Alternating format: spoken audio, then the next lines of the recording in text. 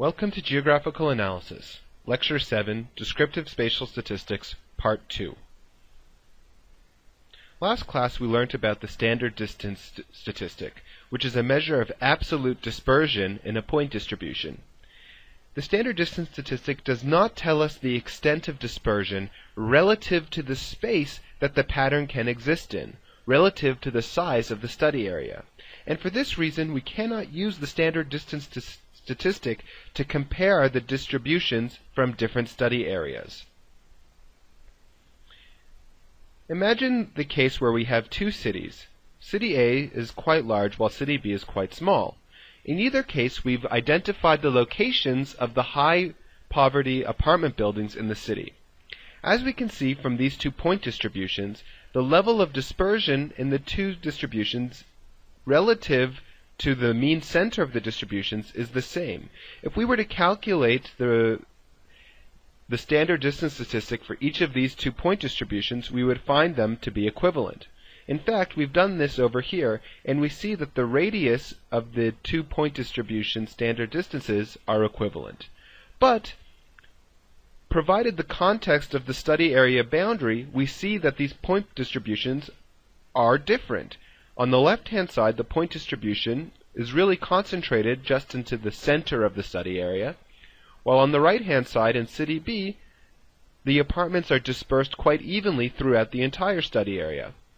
The standard distance statistic is not able to capture these two qualities of the distributions. The relative distance statistic can. In this statistic, we are simply controlling for the size of the study area by dividing the standard distance by the radius of a circle that would have the same area as the study area.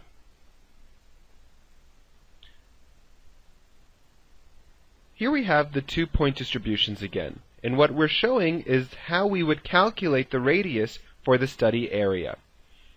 So, as we know, area equals pi r squared. And if we wanted to solve for the radius given a known area, we would find that radius equals root of a over pi, which is precisely what we are calculating in these two formulae.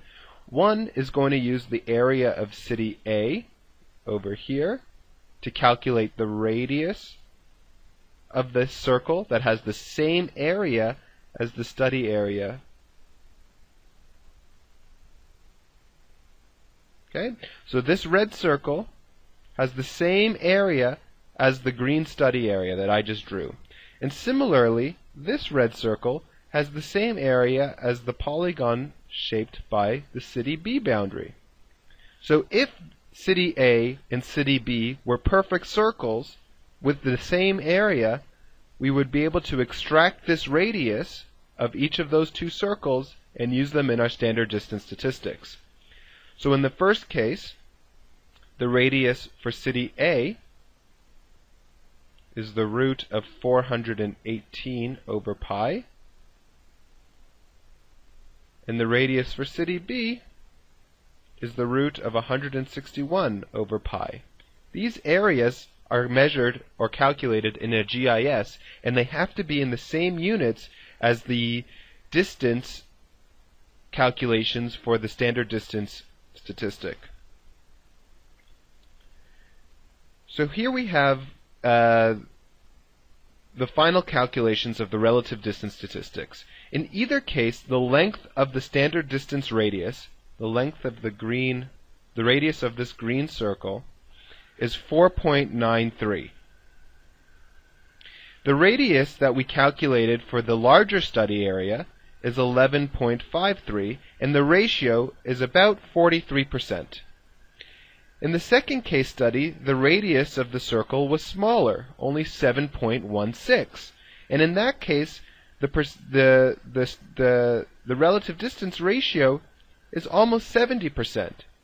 In other words, the point distribution in the smaller city covers about 70% of the area, whereas in the larger city, it only covers about 43%. So in this case, we can conclude that poverty is more dispersed in City B in comparison to City A.